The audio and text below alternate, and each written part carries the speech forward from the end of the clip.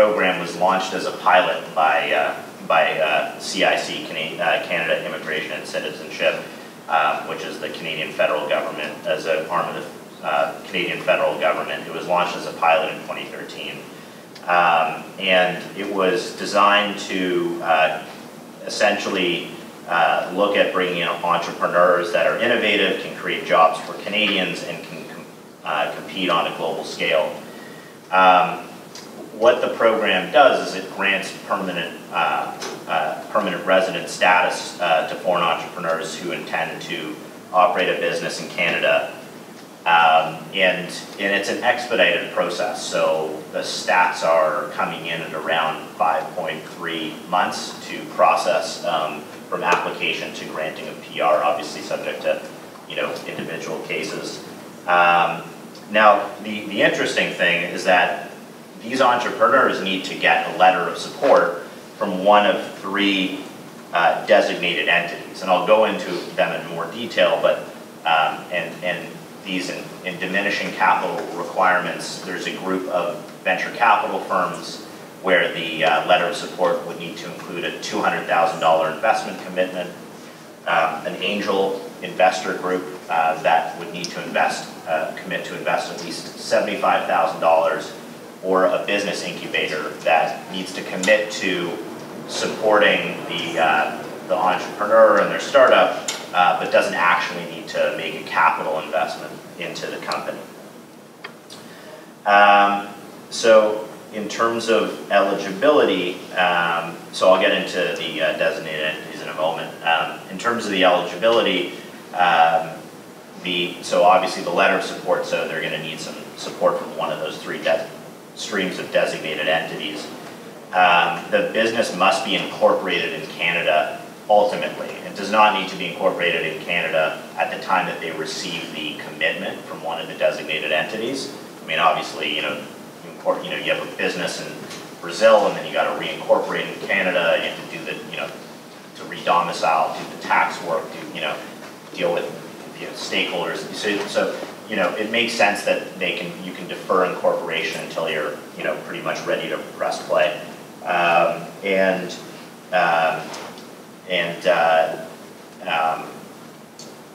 It's a program that supports up to 5 applicants.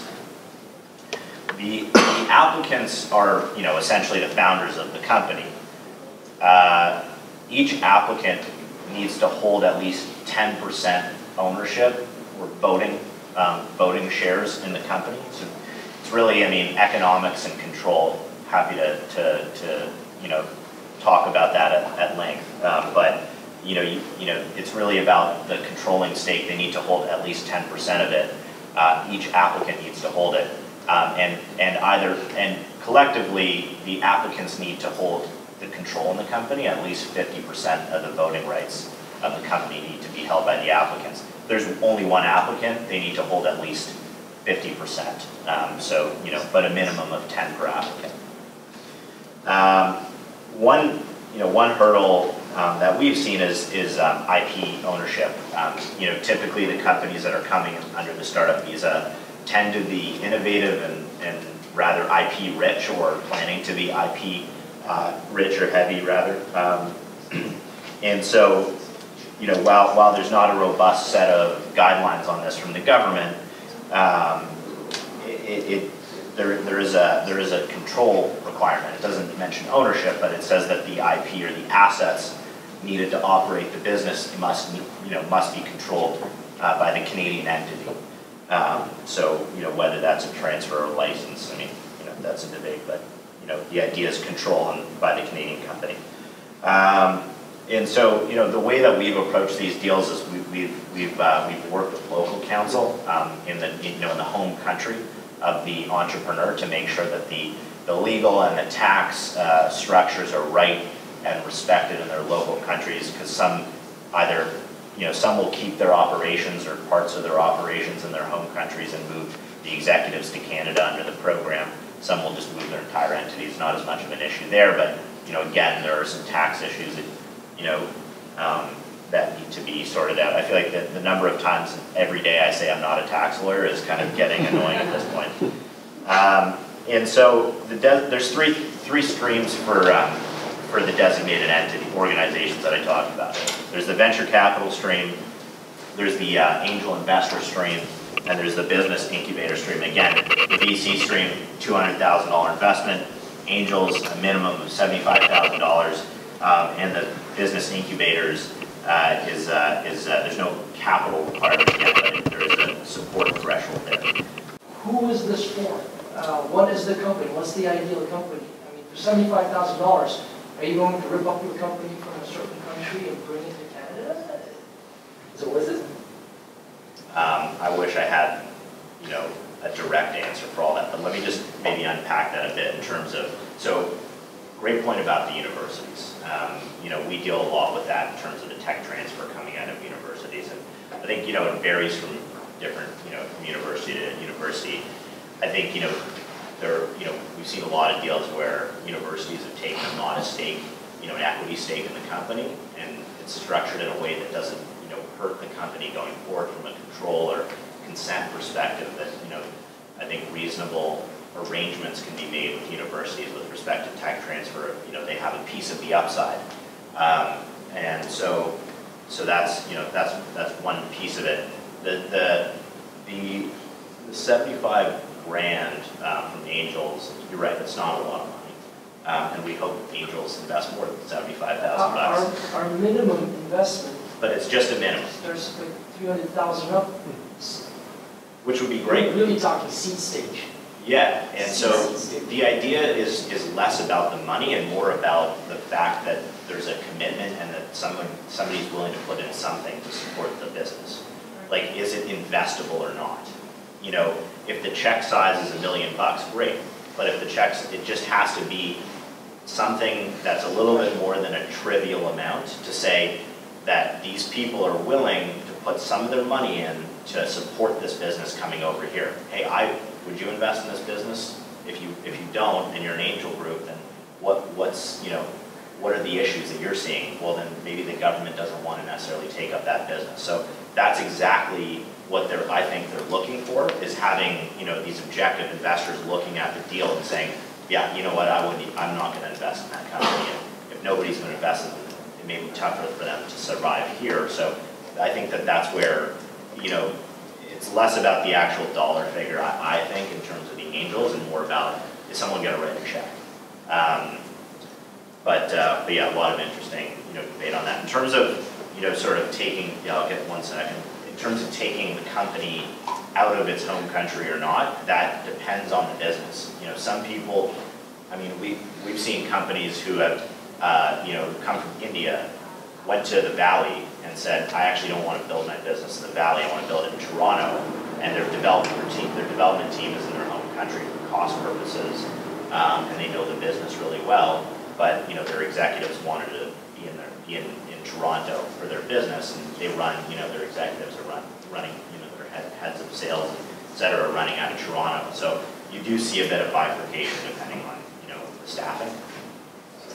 I just wanted to add a little bit on the other side, as you said, like the investor side, but on the startup side, even though it's only 75, to get 75 for a company that's coming from outside, and there is the risk of like more than 50% need to be owned by that foreign, it's really hard. Even though it's just 75 for the startup coming from like Latin America, it's really hard. Yeah, and I think right. It's more sign up, approval. Yeah. To get that trust. So it's more the interest of the Canadian market in that business idea rather than money, basically. Yeah, and it's also, I mean, at the end of the day, it's the government wanting, people in this room to make decisions about the companies, vetting the opportunities. So there is one question about the voting rights that you were talking before, yeah. Brent. And I always have this question because what we have is an integrated between an incubator and accelerator, but we are non-profits. Like 80% of the incubators are non-profit. But one of the requests is that the voting rights are between the designated company and the company has to be 50%. It would be like the founders, like the operator. So like if you have a company and you're coming to Canada, you're one founder, you need to have at least 50% of the votes of that company. If you have a couple other founders, then you don't necessarily need to own a majority stake, but you do need to own at least 10% of the voting rights. So it's more like the company operators. My concern is more for the designated organizations. Applicants and designated organizations jointly hold more than 50%. That means that the designated organization has to have equity over the startup, or how they have voting rights. No, that's a great point. So it's not mandatory for the designated entity to take an equity stake. Oh, okay. However, it's quite customary for the designated entity to take an equity stake. I mean, if you're investing money, you take an equity stake. But if you're an incubator that has, other missions and that kind of thing, then you don't need to take an equity stake. Oh, okay, so it's Yes. It can be convertible debt, but again, that's why. So if you have a safe or convertible debt, convertible note, then you may not show up on the cap table as a voting shareholder at the time that the commitment is made, and that's why there's no mandatory requirement for an investor to hold an equity stake, a voting share at the time that the commitment is made. So, okay, so designated VC funds, here's a list. Designated angel and investor groups, there's a list. And then incubators. I mean, incubators is a pretty busy space. And I guess it's not totally complete. There's probably one or two that are not on there. A couple examples, I'll give Biz Airlines. It's an on-demand private jet company. Came from Brazil. They're based in Toronto now. Fantastic founding team. I guess, again, another shameless plug about Denton's and our global coverage. So again, I mean, I think ultimately, when it comes to the startup visa, you have to think about, or if you're an investor or, an influencer, advisor in the community, you have to think about, does this work, for the companies that you're operating, companies that you're servicing or investing in. There's going to be local considerations. It's not for everybody. But it's a fantastic tool to bring to allow founders to exploit the North American market. Use Toronto as a gateway into North America. We've seen that a lot. It's worked out really well. Please. To have some numbers like how many visa was issued in the last 5 years. I read something it's pretty low amounts. No more than 500. Something like that. Specific year. Yeah, it was a pretty low amount, something like that. Like I think the government left room for 2,500, I think, or 2,200 per year. 2270 per year. Yeah, and it was probably like 70 versus the 2270. So what's the bottleneck? Is it the background checks, or is it they couldn't raise money, or just they gave up? The process is too long? Yeah. That's why 5.5 months, right? 5.5 months not at the helm of your company. From the incubator's perspective, I've seen many that they don't No, want but to the take the risk. PR process itself is about 3 They don't want months to take now. the risk. So that's about 5 months. Just the PR process is about 3 months, so that's not. The PR process is about 5 months. Yeah. But you need to wait 5 months to get to Canada. There are ways to come faster when you have a work permit. You can get a work permit after you make the commitment, like after you submit the commitment certificate and all that. You can get a work permit. It can take a couple weeks to come to Canada. You can use that. If founders have sales calls they need to make, whatever it is, and they can use the work permit as a way of getting into the country faster. Yeah. I know that the process now is mostly focused on the incubators and accelerators approval. So actually the government is relying on those stakeholders to actually grant basically the PR.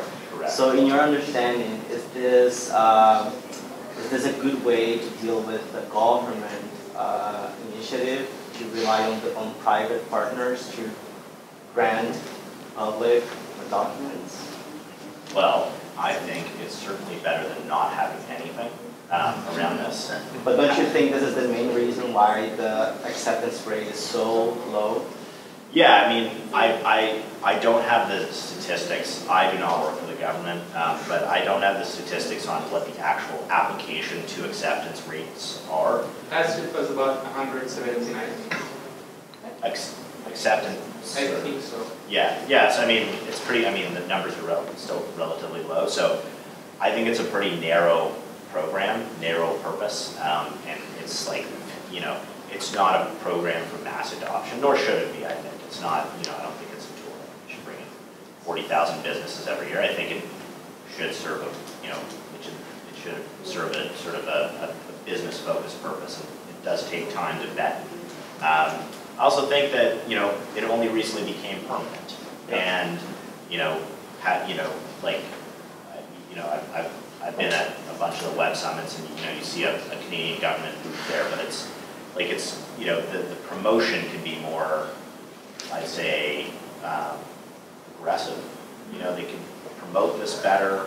Like, I think there's a lot of work to be done promoting, evangelizing the program, you know, going through the usual steps to actually market what it is. I think a lot of people don't even